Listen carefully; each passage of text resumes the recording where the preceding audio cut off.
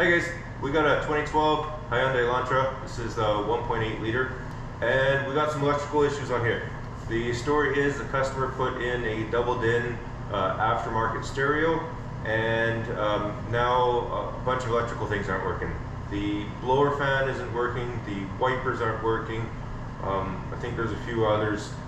I don't know if that happened immediately after that stereo install, or if that's just coincidental. Just a bunch of stuff isn't working, so we're tasked to fix it, and we'll take you along.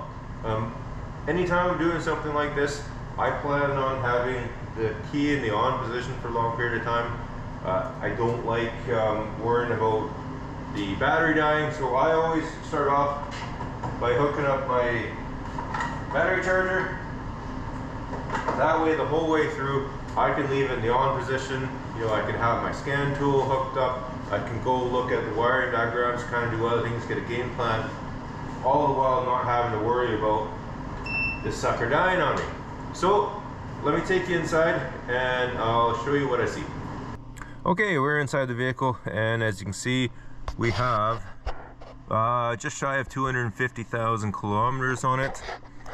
Right now we have the key in the on position, and there's the aftermarket stereo that they installed. Hey, you know what? Looks nice. Yeah, that thing don't look so nice. I guess that's a magnetic holder for a phone or something, but giant old wood screw in there all the way through.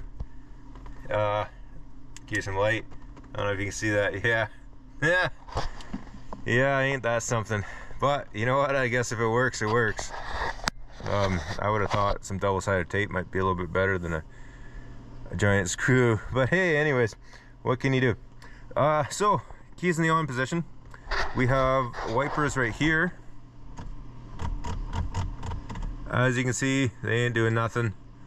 No spray, none of that stuff. Here's the HVAC unit. No lights there. Nothing. Okay, the hazards work. But anyways, there might be other things, but at least this gives us plenty to go off of. The HVAC and the wipers. So it is relatively new. One of the things you have to worry about these stereos, this being a 2012, you might not have to worry about it as much, but on the newer vehicles, a lot of times the stereos can be a gateway module for the CAN network, or one of the other low-speed networks, for all the infotainment. That's the word I'm looking for. So sometimes when you put in an aftermarket stereo, you also have to put in a dummy module that just passes on those messages, otherwise it can interfere with the network. This one being a 2012, I don't know if that's the case. So we grab the scan tool and we just do a code scan. Now we don't really see, we just see airbag and occupancy. Then we go to report, and we got a defect and weight check. You know what, that's pretty normal for something like one of these, so not too concerned about that. If we go back here, if we go out of the code scan, yeah, and we go in control unit, we see there is an air conditioning module, and then if we click on that, wait for that a minute.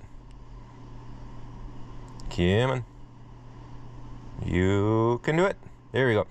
No comm. So that could be interesting, but if we look at this with a little bit of background information, that is the manual HVAC unit. It is not automatic climate control. So only the automatic climate control, or the automatic temperature control, has a module that's on the network. This guy right here, if you see the manual settings for the temperature on this outer dial, if you see that, then there's no module on the network. It's just basic electrical, so nothing to do with that. We can ignore the scan tool. That ain't gonna help us any good. So what do? anytime I'm faced with an issue like this, what I always do is I keep in the back of my mind all the things that could potentially be similar. If you can find a common denominator, that would be awesome. But really all I do, I focus in on whatever is the easiest to test, the easiest, simplest circuit to go through and test, find the root cause of that. Hey, maybe that will fix everything, or maybe they'll just fix the one thing and then go on to the next if it doesn't fix everything. For me, especially with this being a manual temperature control, this blower fan is not working. Keep in mind, we're in the on position. This one right here. This blower fan not working, to me, that is the simplest and easiest circuit. So I'll take you to the wiring diagram and we'll look to see what kind of testing we're gonna do. Okay, here we are. Again, I'm just gonna focus straight in on the blower fan right down here. So if we follow this back, we got our blower motor resistor, we got our blower control switch, and we see that we have a ground, just like most of them, that comes to the switch, and then it comes through our resistor, and then that comes over to the blower fan. And if we follow this yellow wire up, that is our blower relay. And we see that we have an aircon fuse inside the vehicle, so smart junction box, under left side of the dash near kick panel. And this guy right here, the big fuse for the actual blower fan itself. This is in left corner of engine compartment. So you know what? This is probably the easiest to look at. So let's give that a quick peek. Grab a light. And we're looking for a 40 amp blower. So if we look right here, we got a B plus 2 is a 60. We have 40 spare, and then a blower 40 amp right there. So third one in, second row. So if we look down here, we can see there's a little 10 amp fuse. It's all right. This is one of these goofy guys. So if we go back over here, this whole row right here, as that goes across, so you see right here this wiper, that 10 amp fuse there for the wiper. Conveniently, that's also not working, but we'll ignore that for now. That is that one right down there. So that's for the row that's above the blower. Well, where the heck is that blower fuse? See that bar right there? I don't know if you can see where that B is. Yeah, that's your blower fuse. It's all a big central kind of fuse panel. Well, that ain't gonna do us any good. Since there's a whole bunch of other things not working, you know what, the chances of that, just that single big 40 amp fuse, whoa, I'm falling here. So the chances of the single 40 amp fuse being blown somehow when everything else is gone, probably unlikely. So we'll move on to this one right here, this aircon fuse 10 amp inside the junction box. So let's go inside the vehicle and see what we see there. Okay guys, we're inside the vehicle. Now on these Hyundais, you find the fuse panel right in here. So you pull this little panel off, it says fuse/OBD, right where we plug our dongle in. We'll get that out of the way since we don't need that anymore. And up inside there is the fuse panel. Now we're gonna make it easier because I suspect that we're gonna be doing a bunch of testing there. I'm just gonna remove this whole kick panel here. So in order to do that, first thing you do, you pull this trim out of the way. We get some kind of puller. Yeah, it should be plastic, but you know what? I've already pulled this off with plastic, so comes off easy. So just pry that off. Oh, I knocked my light over. I need to get some better lighting for this. So to pull this off, there are a couple screws. There's one down here. Let's get you where you can see. So there's one down there, one also up there, and then the other screw is down there. So unless you pull off this little panel right here, you might not see those screws. So then you get your little, hopefully I can do this one-handed. It's been off, so it should come off easily. Come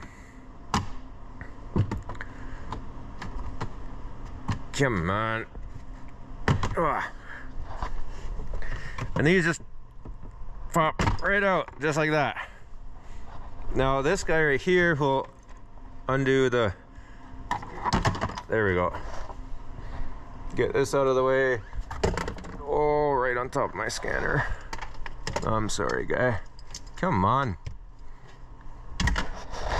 There we go. So on the DLC, you just push these little guys, these tabs right in there, and then it pops right out. Okay, so there's our fuse panel. Hopefully you guys can see that. So we are looking for the Aircon 10 amp fuse.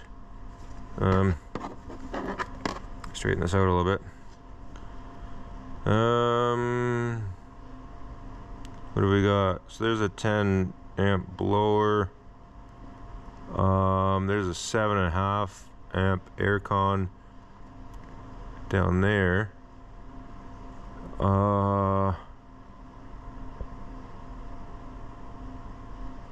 Well, it said 10 amp Aircon, but it was for the blower, so presumably it's this one right here on the left. Yeah, so we'll check that. Get down to a nice comfortable position, and we'll hook up our, this is all nice and metal, so that's good for that.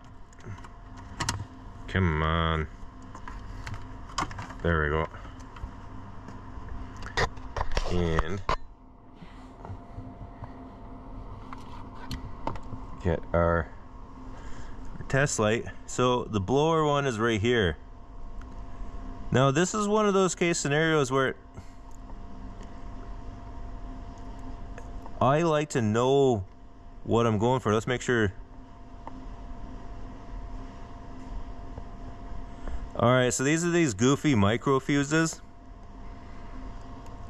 My test light isn't going in there that well. I don't want to have to worry about that. So what I'm going to do, I figured this was going to be an issue, so I was kind of prepared and got my back probe and piercer. So now, oh come on. Is that going to stay? I think that'll stay. Okay, so now when I touch things, if I can touch a thing, there we go. So I get a much easier time of knowing that I am on the contact. So let me just light this guy back up. Can we get you a somewhere like that? So we'll touch this 10 amp right there. Okay, it's not lit. This is that Aircon fuse. Not lit. Okay, we'll go to the one below that. Not lit. Go to the one above it. Not lit, not lit. Okay, this one is lit. This 7.5, which is module 2. And then way up here, you're also not lit. What about anything wiper related?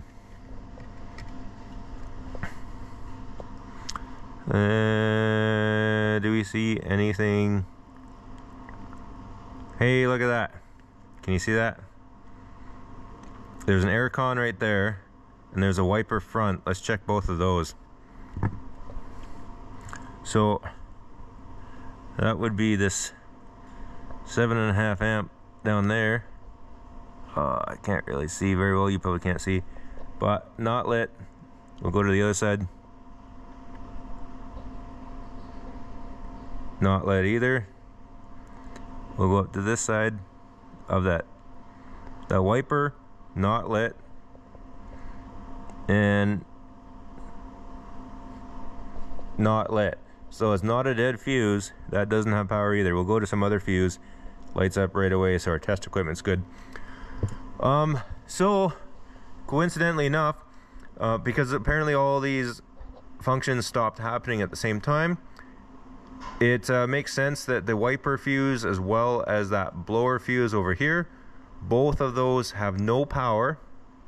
So we'll keep that in mind with the wiper, but we're going to continue looking at this blower and see where that leads us. So let's go see where that gets its power from. Okay, so we were looking at this aircon fuse 10 here, which says hot and on. So let's follow that back to see where it gets its power from. So if we go back to vehicle, diagrams, and non-OE, and power, not powertrain, power and ground. I always do that. Okay, so we are looking aircon 10, it's inside. So usually with these diagrams, especially the non-OE style, they'll start off with whatever is closest to the battery, so to speak. So they'll start off with the main fuse box under the hood. We don't care about that. This is under hood, we don't care about that. EMS box, we don't care about that. Here's our ignition switch, probably care about that later on. What is this? Kick panel inside the vehicle. All right. So we're looking for 10 amp. Also under kick panel, aircon. Hey, there's that 25 amp wiper fuse. But we're looking for an aircon 10 amp. That's weird that this 7.5 says that goes to the blower relay, but supposedly it was a 10 amp that went to the blower relay. Huh. Well, that's weird. So, but anyways, we did see a 7.5 amp fuse right underneath that wiper fuse is 20 amp, and it said aircon as well. And this one here says it goes to blower relay, so as well as the AC control panel. Neither of those are working, so we'll go after this one because we also saw that it had no power. This is convenient because we follow it back. It's on the same circuit as the wiper fuse, so it says G from module 7 fuse, page 2 of 6. So we'll just go back, we'll find G. G is right here, so it says module 7 is a 7.5. We got rear seat heaters. I don't think this vehicle has those, but either way. And we follow up this orange with smart. We're not smart key, we are an actual turnkey. So hey, right here from the ignition switch. Okay. Well, there's not much else involved there. Be kind of weird, but what if we got a bad ignition switch?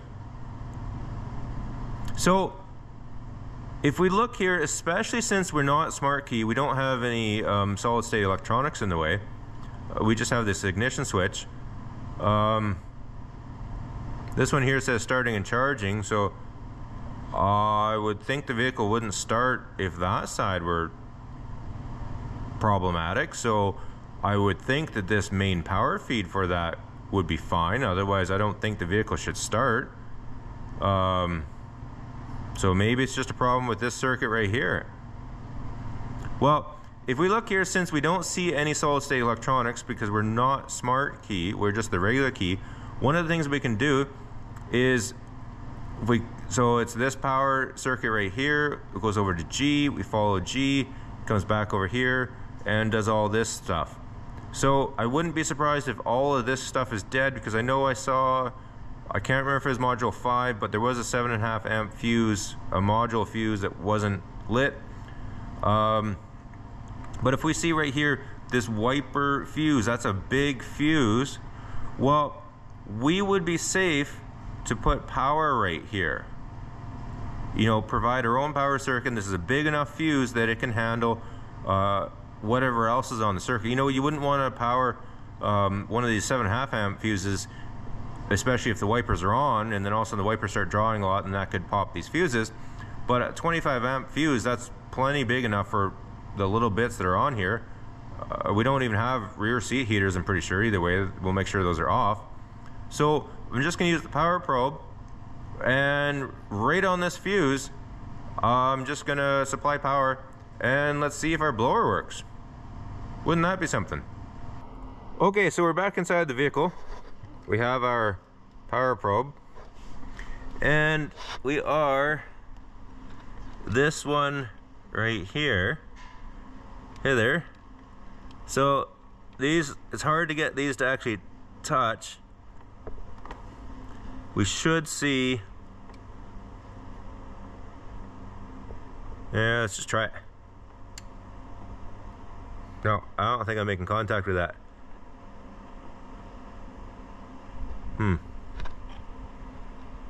Let me get something different, I think. Yeah. Same thing, same issues as having with, oh,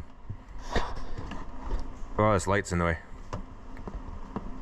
So same issue as having with this test light. What I ended up going with this, yeah, you know what, I can just use this. I don't know if this little piercing, or I don't know if this little back prober is capable of handling any kind of sizable current. Probably not. I could, oh come on, I could just as easily melt my back prober, but you know what, these things are cheap. But I'm definitely not gonna be able to do that with one hand. So let me get a different tool and we can do this another way. Okay, so I got these fuse loops. They're pretty handy. So the premise of these is you pull out the fuse, you plug them in, you get a nice loop that you can put an amp clamp around, easily test power throughout a fuse, and you put the fuse in there. Now this is for a mini, but the minis are the same profile as a micro. They stick out further, but you can plug a mini fuse in place of a micro. So of course you can't do it the other way around, but so because of that, we got a mini 25 ampere. We'll plug that in there. Now we'll grab our handy dandy pliers, pull out our fuse. So if you're not familiar with those, they look like that, kind of little runts. But yeah, they are the same profile. So we can take this, and I know it might be hard to see because my hand's in the way. We'll just kind of plug that in. I can't really see much because of the lighting, but we'll just deal with that. Okay, so this fuse loop is particularly handy because it comes off with this banana plug lead. So that would be easier to put this into. Oh, fucking stupid magnets. Everything's catching. Keeman. There we go. And if we look on our power probe, our green light is lit, which means it's finding a ground through all the devices. That means we're actually connected. So we'll apply power.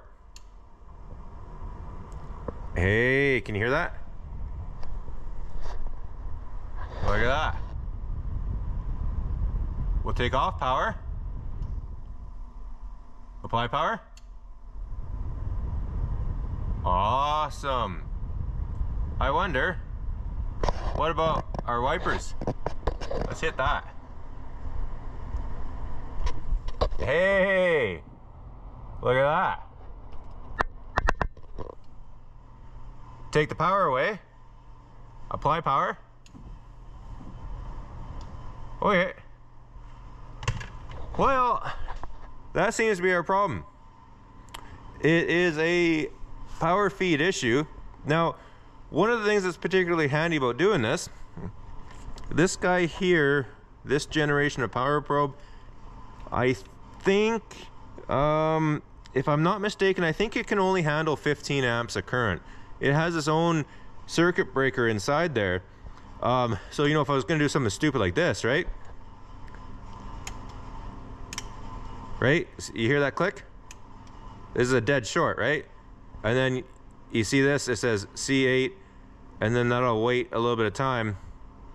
Or I gotta hit that, yeah. No, I don't have to hit that. But yeah, so you have to wait, you'll have to wait a little bit of time for it to cool down. Oh yeah, right there. There's a little button on the side.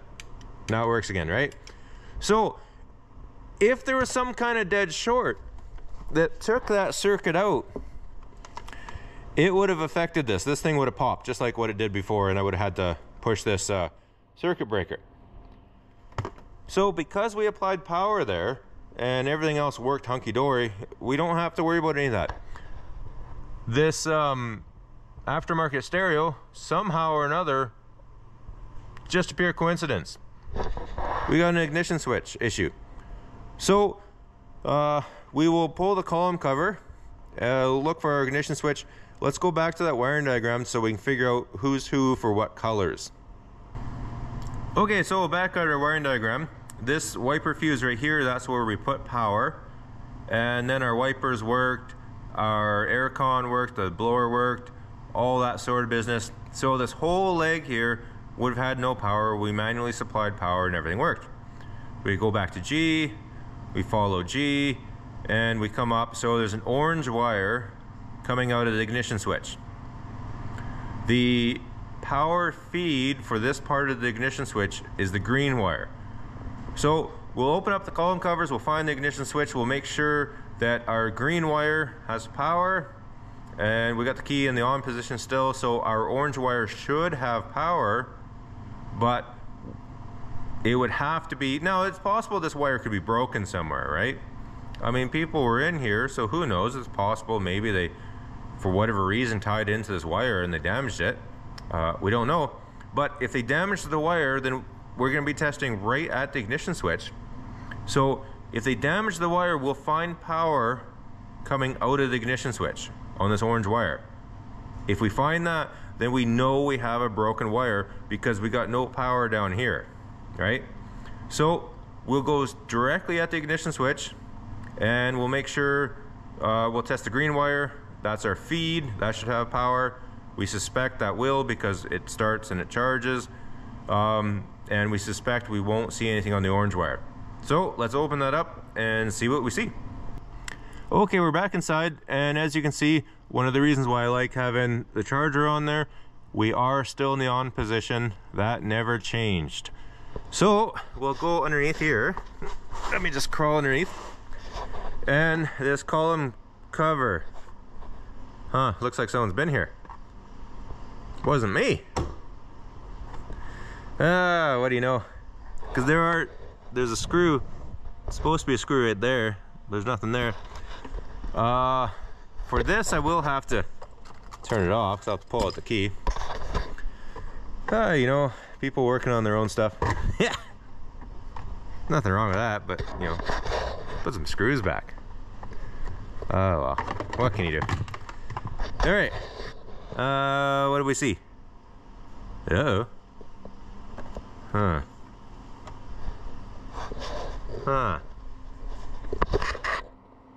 Well, I don't know how well that's showing up. Not broken, that blue wire. Someone cut back the insulation. Yeah, what's all that junk? Weird. That kind of makes me wonder if someone put in a security system or something at some point, and then it caused a lot of problems like they always do. And then someone just removed it, but maybe didn't do a very good job of removing it. Either way, we are on this ignition switch. Thankfully, it's nice and open. We are after the green wire, that's our feed, and our orange wire, that's our supply for all the circuits that seem to be faulty. So let's grab the key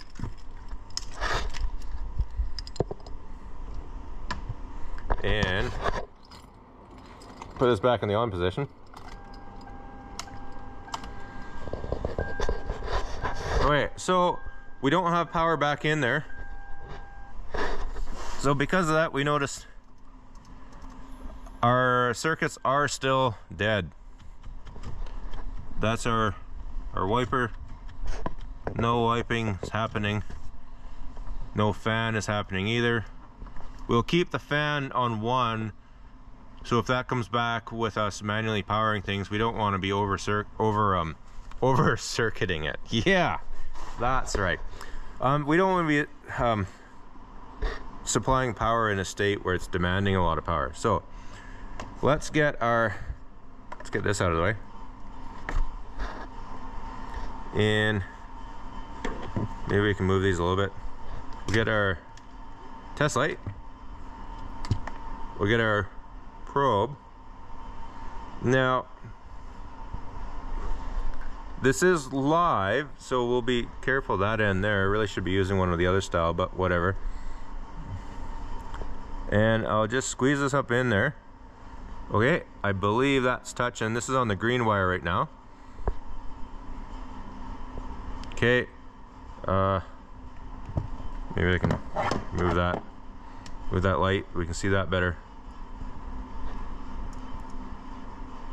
Okay, as we suspected, our green wire is fine. That's our power feed. That also feeds our starting charging system. So if that were an issue, we don't think we would be starting. So let's go into this orange wire.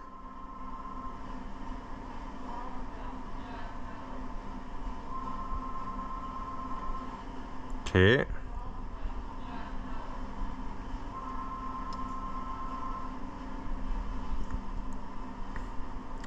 Now, ain't that interesting? We're directly into there. We got no power coming out of there. Weirdly enough.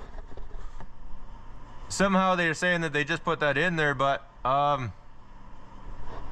it sure seems like it has nothing to do with that. Sure seems like it's just a faulty ignition switch. On these guys here, that's just a mechanical switch. There's nothing fancy there. There's no electronics or any of that sort of stuff. It's just a contact switch. You know, there's no way of damaging just one side of that.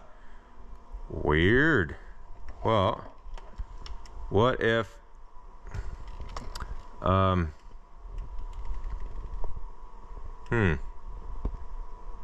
let's see if I can keep that there. Actually, you know what? I'm gonna just touch this to there. That's a little easier to keep on, I think. There we go. Okay, let's try supplying power right there. Hey, look at that.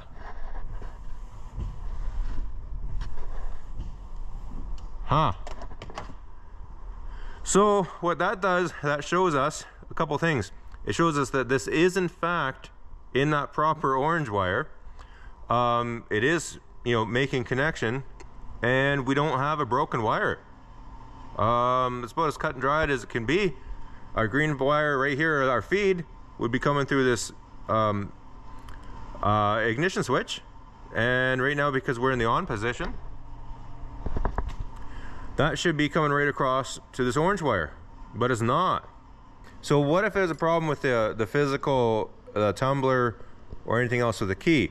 So if we fiddle with our key in the ignition, and we'll watch that, we'll see if we can't make any kind of contact as we're playing with our key. Because we could have an issue with the physical housing. Maybe somehow the rod isn't fully engaging the tumbler just right. And you know what? We're wiggling this whole thing around. We see nothing at all on those lights. And don't forget, this is still in the one position, so that should light up. And it's not. So yeah, I think that's just a bad ignition switch. Now, one of the other things we can do too, because what if this green wire somehow So what if this green wire is actually getting power from something else? Because we saw it light with this. Now if that were the case, it really shouldn't light very strongly with this, but let me just show you what I'm thinking. Because we're just thinking about any other possibility of this being anything other than this ignition switch, because we don't like putting in parts that don't belong. So, does it still light? And it does. Green is our power feed to this ignition switch for this circuit. It's still lighting with it unplugged, so that means it's not actually backfeeding from anything else on any of these other wires. It is in fact just a bad ignition switch. That's all there is to. Thankfully these are actually really nice to change. Just screw right here, a screw right there, it'll pop right out, put a new one in, and Bob's your uncle. So interesting case in this car. A lot of coincidences, but you know what, when you have issues like this just goes to show it's best not to try to involve yourself with everything at once. Pick something that's easy to go through, follow it through until its conclusion. You know, you hope for a case like this where it solves everything, but if it doesn't, you know what, just solve whatever's easiest and then move on to the next. Because if you try and do thing, you just get overwhelmed and you end up just turning in a wheel and you're not really getting anywhere. So anyways, this guy right here, all it needed was that ignition switch. So we'll get one coming whenever that shows up. I don't know if I'll be the one putting it in, but yeah, proof's in the pudding. Everything else works when you supply power. It's just a faulty ignition switch. Anyways, thanks for watching. Hopefully you guys learned something. I know I learned a thing or two along the way too, and we'll catch you on the next one. Bye for now. Okay, so we got our new ignition switch. It is in. So pretty easy to change. When you're changing it, you know, of course, unplug the connector first. Those two little screws come out. The ignition switch won't come out immediately. You will have to put the key in the on position in order for it to let go of it completely. And then same thing too, leave the key in the on position. You can slide the new one in. It'll engage, it'll go all the way in, put the screws in there, plug it back in. It's a good idea to turn it off before you plug it back in. But, moment of truth, we'll grab our key.